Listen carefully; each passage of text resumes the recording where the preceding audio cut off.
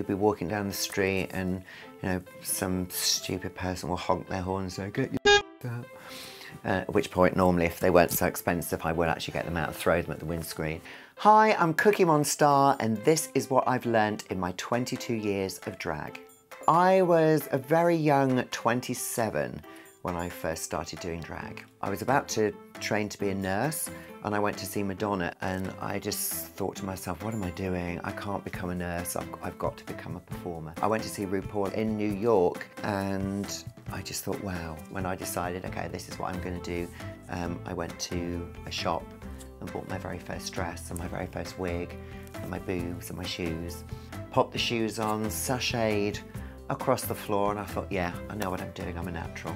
It just seemed really freeing. There seemed no rules or regulations. It was just like you going out on stage and saying, this is what I'm going to do. It wasn't long at all from the dress to the stage. The first time was always strange because in your mind you have an image of what it's going to be like. You don't really remember it. It's almost like you're another person or having an out-of-body experience. You just do it, and before you know it, it's over. I think Mum and Dad were a little bit they didn't know what to do at first, just because it was so alien to them. I remember showing them one of my very first early performances. Looking back on it, I shouldn't really have played it to them because it probably was a bit raunchy and racy. I remember Mum just looking at it and saying, that's going to take a bit of getting used to.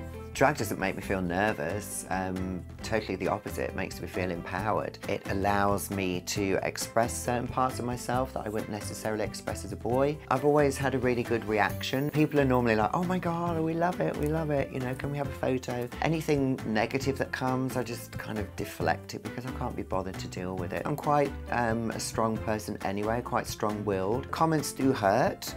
You can brush them off, but you always remember them. I've had people boo me in the early days. I've had people tell me that I'm crap. Yeah, it's not been very nice, but you learn from those experiences as well. The reason I started doing drag was because I didn't feel good about myself as Richard. That was almost became like a safety net and a way of protecting myself and feeling good about myself. It's important to realise it's a character. Without me, without Richard, Cookie wouldn't be here. So the most important person is Richard. Drag is endless. Drag is possibilities. Drag is what you want it to be. So if you're at home watching this and you're thinking, I want to be a drag queen, go towards it.